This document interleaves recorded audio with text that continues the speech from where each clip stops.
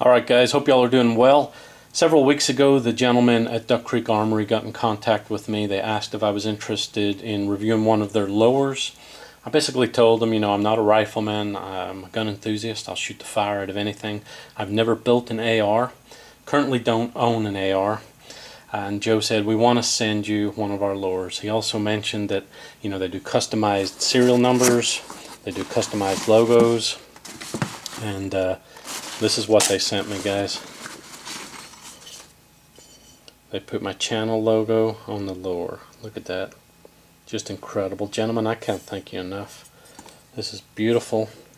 Serial number OTG 101 for my first build. Just a beautiful lower.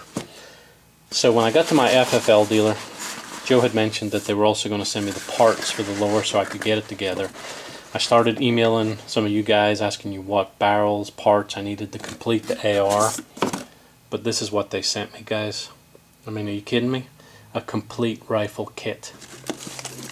Everything I need to build my own AR. And this is way more interesting to me than just going out and buying an AR. Building your own, just incredible. They sent me everything I need. I mean, I can't thank these gentlemen enough. Jason, Joe, all of you guys. M-Bus front and rear sights. P-Mag. AFG1 grip. Everything. Bolt. All the parts for the lower. You got a Magpul grip. You got a Midwest Industries low profile gas block. Are you kidding me? This is Christmas in September. Kind of that buffer tube, barrel, 5.56 NATO. This is incredible. I mean, I can't thank these gentlemen enough, guys. They got everything you need for your AR, all the parts, Magpul stock, completed upper. You know that feeling you get when you buy a new gun or you're watching your kids open their Christmas presents? Are you kidding me? This is unbelievable.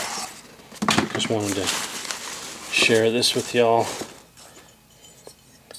There's the lower with oil of gun on the side. Everything I need. Gentlemen, thank you so much. I called them to thank them, but also to make sure they hadn't made a mistake. And they said, nope. I'll tell you what exactly they said. They said, we're dedicated to the sport, we're dedicated to shooters, and we're dedicated to doing what we can for the Second Amendment. Unbelievable, guys. Check out the link to their site, Duck Creek Armory. Gentlemen, I thank you so much, and I'll talk to you all later.